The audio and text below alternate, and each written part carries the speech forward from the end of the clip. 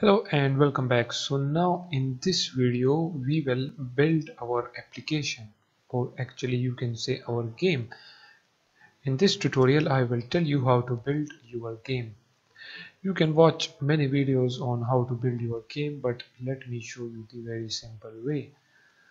So first of all you need to check that you have added all of your scenes right here accordingly. Okay, our first scene will be the menu, then we will have a mission, then we will have a end game menu scene, and these are all right here in my scenes folder. Once you have added all of them, then you can simply click on this build setting right here. You can build this for Android or for iOS or whatever you want, for the WebGL if you want. But for now, as you can see, this is a PC game and it has the PC inputs, so we will create this for PC, Mac and Linux standalone. Right here you can select the target platform. There are so many options, but we will leave that as default. And from here you can change the player settings. If you click on it, it will show you this. Right here you can write your company name. For example, I will type vcode IT, and right here you can type the name of the game or the product, as you can see, and right here you can type the version, and then you can add an icon for this as well. So for example, let's add an icon to our game as well. So if you click on this sprites right here, we will add this icon to it, so it will now show this icon, and you can add a cursor to it. As you see in most of the games, when we play it, there are a cursor, okay, attached to that game right here. As you can see, this is for the icon, and if you click on resolution and presentation right here, you can make different changes. Let me make this as full screen window, or actually, okay, let's just leave that as it is. Right here you can select different options. Let's make this a resizable window, and then we have the splash screen.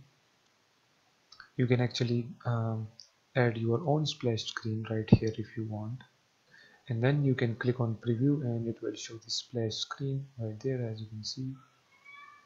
Okay, and you can add the animations, and then you can choose the splash screen style.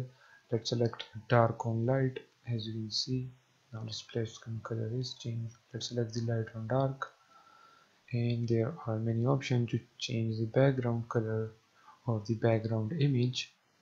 For example, let's add the background image as our main menu one. Okay, so just simply drag and drop that in there. You can set the overlay opacity. As you can see, let's make it fully visible like that. Okay, let's click on preview. Now as you can see, there is the screen. Okay, let's make it 1 again. Okay, like this, it is fine. You can remove this blur background image if you want, and then it will show the background image like that. Then we have some other settings. Okay, you can leave this as it is. We have set all of the things up. Let me now close that, and right here we can click on this build, and we are inside our folder. Let's create a new folder in the TPS Military style. Let's name this as game setup. Let me refresh it. Now let's select that folder, and now it will build the game. As you can see, it will now take a minute or two to build our game, so just wait for it. As you can see, let me make the size bigger of this, refresh it. Okay, I closed that up. Let me now do that. We have a clear console. Let me now open this game setup. Now as you can see, we have the icon right there. This is our game icon, and now if we click on it, it will play our game. So let's just simply double click on it, and as you can see it shows the splash screen and we are on our main menu.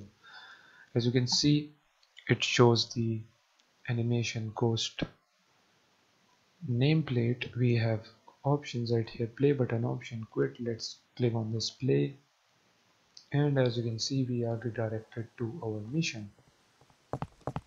Okay, now if we press the escape button, here is our pause menu. And guys, you will not see the rifle fully because I recorded the screen half, so that's why you can't see the ammo and the magazine, but I can see it on my screen. Okay, so don't worry about that. Let me now click on this quit, and as you can see I told you before that the application.quit will not work in Unity. When we build our game now, as you can see, when we quit the game it just exits the game and close the application down. Let me play again. As you can see here is the splash screen. Now let's click on this quit. As you can see it shut down the application.